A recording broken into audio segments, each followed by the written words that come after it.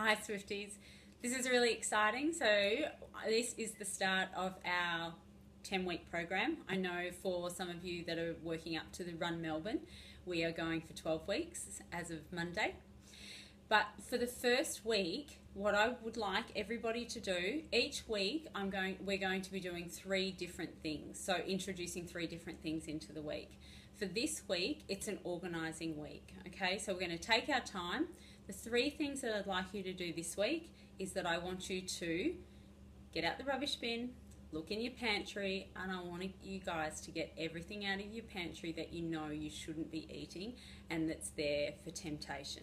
Okay, so we're going to do a bit of a clean out of our fridge and a clean out of our pantry. That's number 1. Number 2 that we're going to be doing is I want you to look at the exercise program that I'm going to put out online, and I would like you to maneuver everything around so it fits in your week.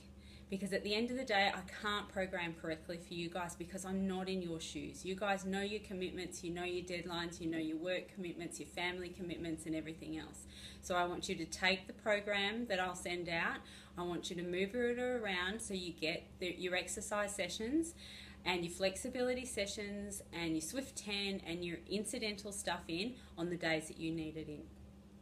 Our third thing that we're going to do is also food related, is I want you to go through and look at the basic, very basic menu planner that I put in, and I want you to also maneuver that around. So we're going to have set nights that are chicken nights, set nights that are fish nights, set nights that are red meat nights, and as we go through the program I'm going to introduce different recipes to you. However, you guys will also have your own healthy recipes as well. Now this is just a very basic structure to follow. We'll grow with it and I'm sure we'll all grow together as we're going.